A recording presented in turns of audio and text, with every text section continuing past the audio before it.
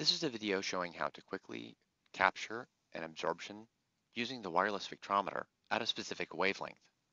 First, I'm going to plug my spectrometer into my computer, and then I'm going to press the power button on the spectrometer.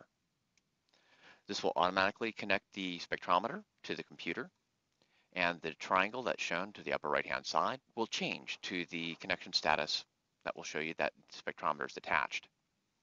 Next, I'm going to calibrate my spectrometer by placing a cuvette with just the solvent into the chamber, making sure that the clear sides of the cuvette are facing the light source and the spectrum that's shown on the top of the spectrometer. Next, I'm going to click on the Calibrate Dark button, wait a few moments here while it performs the calibration, and then click on the light calibration as well. Once that's done, I'm going to remove my standard cuvette from there and then insert the cuvette with my solution in there.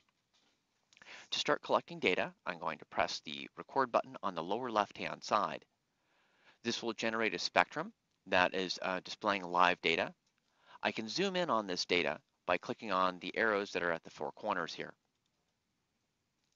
Next, I can go ahead and enter in the wavelength that I wish to observe by clicking on this box next to the lambda. In this case, I'm going to select a value of 620 nanometers.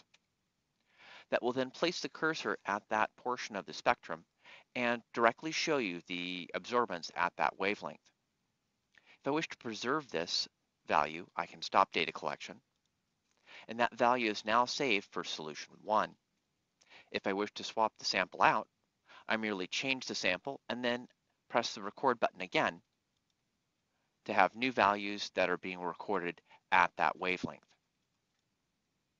If you have any further questions, please don't hesitate to contact us here at Teacher Support here at PASCO Scientific.